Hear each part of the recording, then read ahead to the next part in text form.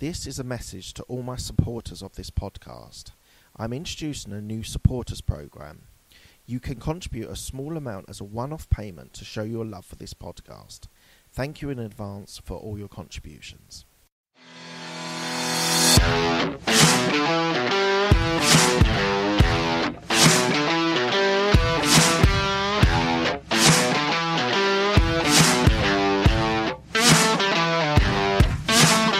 I just wanted to let you know before we start the podcast that I am doing an online podcast course, how to be able to create, get your guests, scale it and monetize it.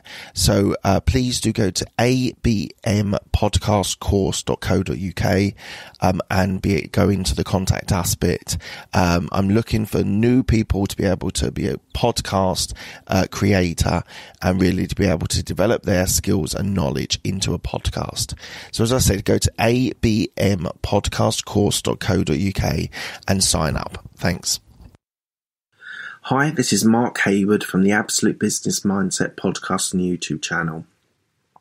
Today is Mindset Monday, and we're going to talk about prioritizing yourself. So why do I talk about this on a Mindset Monday conversation or talk? Because unfortunately, in life, if you don't prioritize yourself, you won't be able to give back at a later stage. Whether it's personal finance and you're paying yourself before you pay other providers that you're giving to yourself, or whether it's prioritizing yourself on learning a new skill, going on a course, reading a book. So in all aspects of your life, you need to also, from a personal point of view, if you want to be able to provide for your kids, you need to be happy in yourself and what you're doing, so you can give to your kids, give to your wife or partner, whoever it is. Because I think it's far too easy.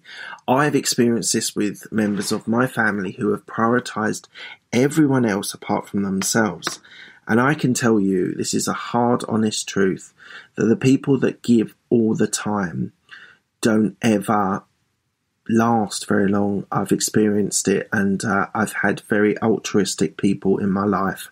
And unfortunately, they have passed away because they are not prioritizing their health, prioritizing their career, prioritizing their finances, and they're not thinking long term.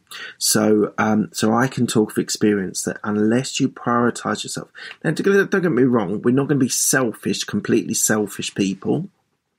You need to be able to provide to friends, family, colleagues, whoever it is, people that are important to you, and be there for people.